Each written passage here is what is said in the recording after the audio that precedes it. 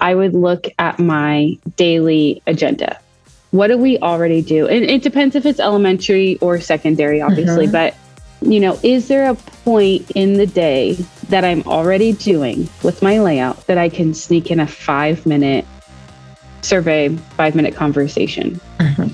And where would that be? Hello there, and welcome to today's episode of the Easy EdTech podcast. My name is Monica Burns, and I am so glad that you're here to join me today. If you want to make the most of education technology, aka EdTech, well, you are in the right place. My goal has always been to help make EdTech easier and give you ideas you can try yourself, share with a colleague, or bookmark for later in the school year. Every Tuesday here on the Easy EdTech podcast, you'll hear stories from my time in the classroom, the work I do now with schools and districts, and my travels to different EdTech events. Get ready for solo episodes where I share some quick tips and stories, and interviews full of practical ideas and stories from new guests each month. If we mention something you'd like to check out, make sure to click the link. You'll find it in the episode description or the summary area where you're listening to this podcast, or you can find every episode and all of the resources we mention by going to classtechtips.com/podcast, or by going to classtechtips.com and just clicking on the Easy EdTech podcast button at the top of the page. This episode is sponsored by the free stuff page on my website, classtechtips.com. This is where you'll find free weekly planner pages, graphic organizers, ebooks, and more. Just head to classtechtips.com and press the free stuff button at the top of the page to find lots of free downloads for you and your colleagues. That's classtechtips.com and press the free stuff button at the top of the page. This week's episode is titled Making Student Feedback Happen with Dr. Kati Begen. Incorporating student feedback into your instructional planning can feel like a daunting task, especially when there's so many other things that are happening throughout the school day. But if you want your students to know that their voices are heard and increase buy-in this school year, it's worth sneaking in some questions, as our guest, Dr. Kati Begen, suggests today. I came across a blog post she wrote for Edutopia all about this topic, and she was kind enough to join the podcast today to share some strategies to consider this school year. Let's dive into the conversation. Welcome to the podcast. I am so excited to chat with you today about all things student feedback. But before we jump in, can you share a bit about your role in education? What does your day-to-day look like? Hi, so I'm Kati Begen, and my day-to-day is I teach 5 periods of biology for freshmen, and I teach 1 period of Women's Alliance. So it's a smaller class, but it's a great way to start the day for students who have typically struggled in the past academically. Wonderful. And, knowing that you have a lot of students that you see right over the course of the day, those different sections that you work with, excited to hear what you're kind of thinking about in terms of student feedback. I mentioned your Edutopia article earlier, and hoping we can kick off with just a definition. How would you define a cycle of student feedback, and why is it important in the classroom? So I teach high school freshmen, and I think so often they're written off as not having valid opinions. And I just feel like that's not accurate, not only academically and social emotionally, but they're just really insightful. And I think that we need to incorporate their opinions into instruction when we have the chance. So I try and just ask how they think things went. And it's something so simple. And it can really guide my instruction so that now I'm going to get more student buy-in. And students feel like they have a voice that's being heard, and that's really powerful. And it kind of starts us off on a really positive trajectory of success. And so that's what we're always aiming for, obviously, in education. And it's been this really exciting kind of small implementation that has made a very large impact, which for a busy teacher, that's what we're looking for. Yeah, absolutely. Right. I can just, even as you're saying that, I'm thinking of like the checklist of all the things you're accomplishing, right? By Right. adding in or emphasizing, right, the importance of student feedback, right? That student engagement, having them know that their opinions and voices are not just heard, but valued. And I love the framing too, to say like, this is a group, particularly, right, your group of students, but it may be, something teachers at different levels are seeing too. Like, does that student feel like their voice is valued, generally speaking, right? Or in other parts of their school day. And if this is the space where they do feel heard, right, that's going to have a big impact in terms of their buy-in, just like you said. So, what routines have you established to ensure student feedback is continuous and meaningful? The routines I have, in all aspects of education, I think that keeping things simple is the most effective way for longevity. We can go on Pinterest and we can see all these great things, but being able to implement them cleanly so the students are understanding and buying in and the teacher can keep it going throughout the year, it can be difficult. Yeah. So I just start the year off with a lot of connections. We do a lot of team building, a lot of getting to know you. So we already have that safe space. And that is important because sometimes, especially with teens, they can be hurtful with their words and not know it. Mm-hmm. So we definitely start off with the connection first, has to happen. And then I start the conversation just very casual.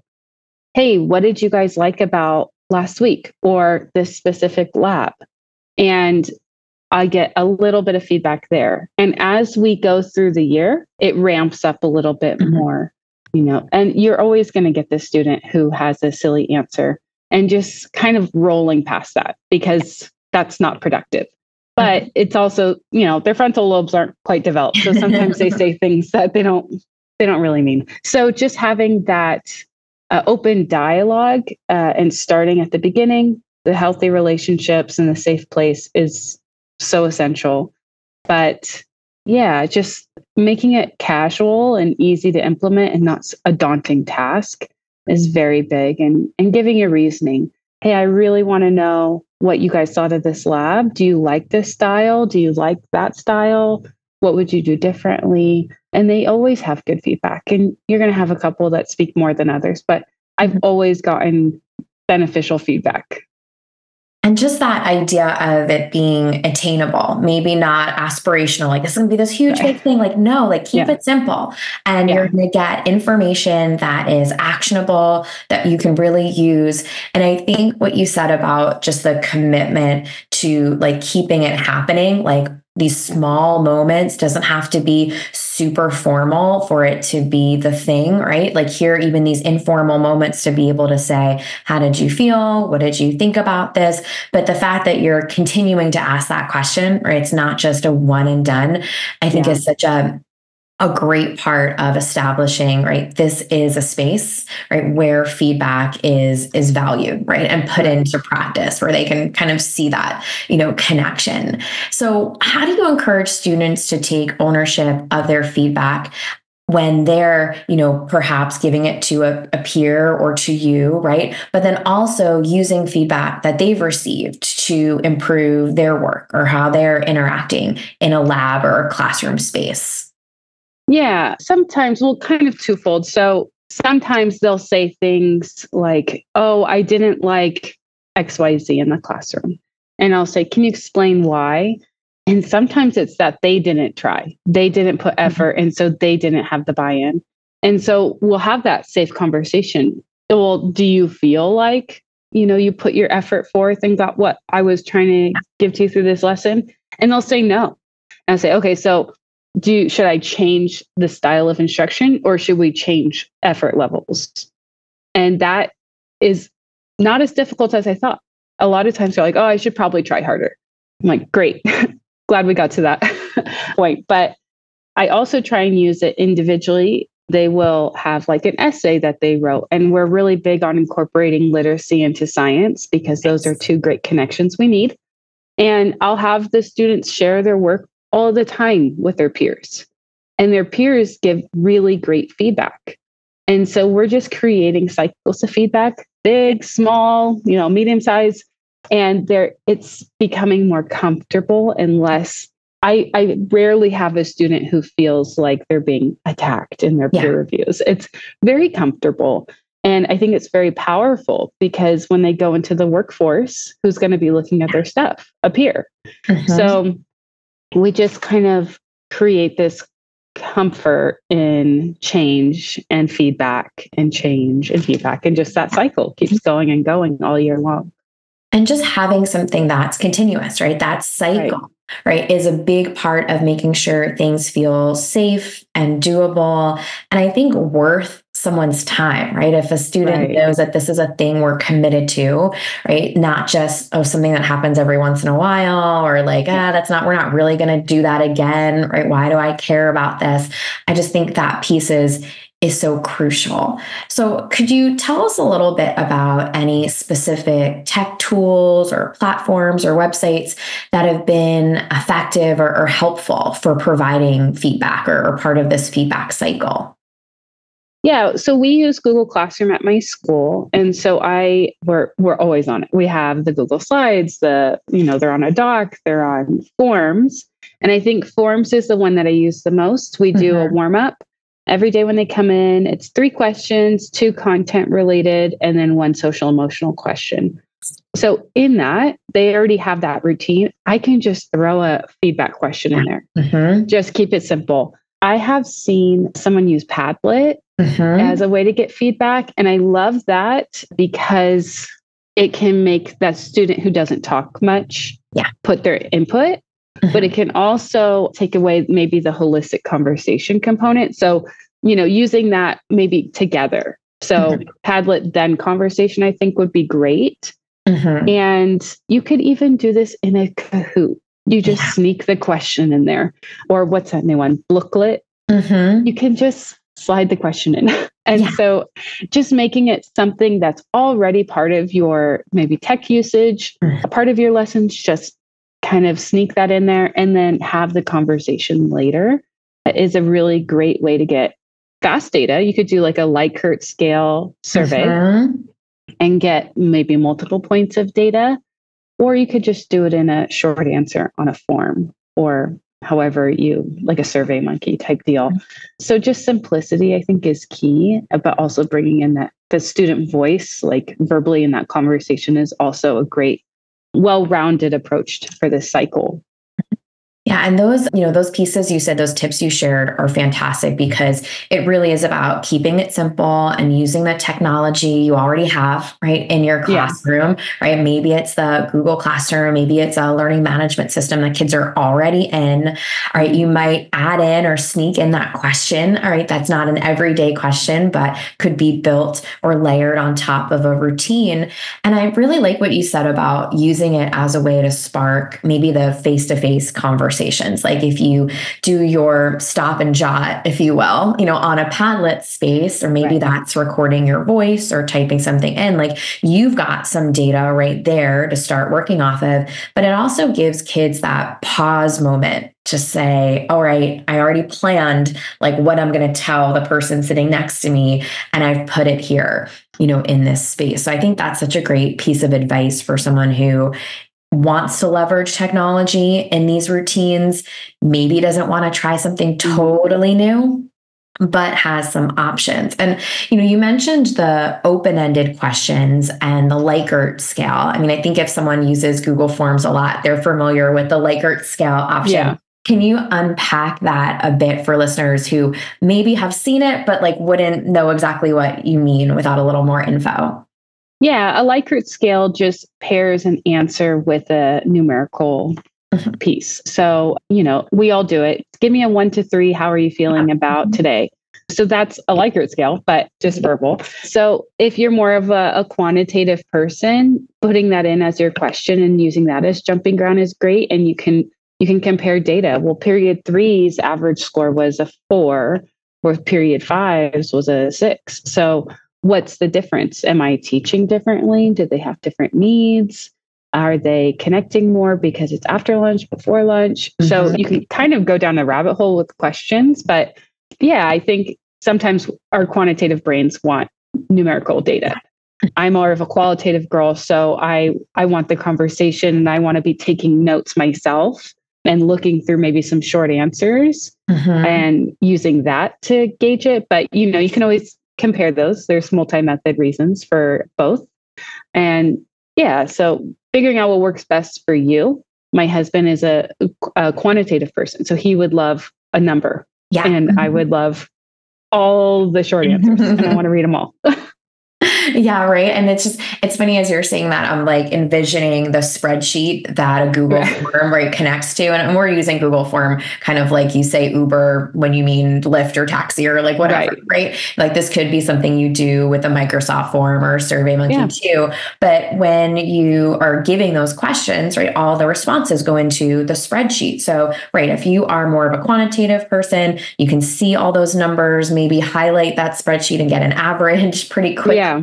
Right. But even for the qualitative data, which is kind of, I like a combo, I guess, but I really appreciate the short answers or the open-ended responses too. You know, one thing, and of course, everyone's spelling is in different places, but if you do that Control or Command F, right, to find something and you type in like that one word that you think kids are saying, or you've seen 2 or 3 times already, right, you can ask for it to highlight, right, or to find, and hence the F there, right, all of the time someone used that word, like or like whatever it is, right? That might be part of a feedback piece. And so I think there's just so much you can get that feels really actionable, which is the whole point of collecting data in the first place. Like there's no point in collecting this if we're not going to use it in some way. So I think that that's just really great advice for someone who's like, what kind of question? And it might come back to how you're going to interact with that data, you know, in the first place. So, you know, Key, I know you mentioned about keeping it simple, right? And leaning into some of the tools that you already have access to. So for someone who's listening today and is just starting to incorporate regular feedback cycles, maybe they, you know, committed to that as part of their professional goals for this year. They're realizing the kids they're working with this school year are really, you know, need to talk a bit more, right? Or maybe it's not happening organically in terms of giving feedback. For someone who's just starting to incorporate regular feedback cycles into their practice, what advice would you give to them? I think 2 points of advice. The first one is I would look at my daily agenda. What do we already do? And it depends if it's elementary or secondary, obviously, but you know, is there a point in the day that I'm already doing with my layout that I can sneak in a 5-minute survey, 5-minute conversation? And where would that be? The next thing I would do is look up some sentence frames or create your own to help facilitate the conversation. So students sometimes feel like we're trying to trick them. Yeah. And I don't know where that comes from. Maybe it's just the age, but if you have that sentence frame and it's kind of aligned with your overall goals, that will help them understand, hey, I can use a sentence frame and I can express myself because she or he is giving me the sentence frame. This is what they're looking for. I've had students, when I have the cycle review conversation, say like something about the schedule. I can't change the schedule.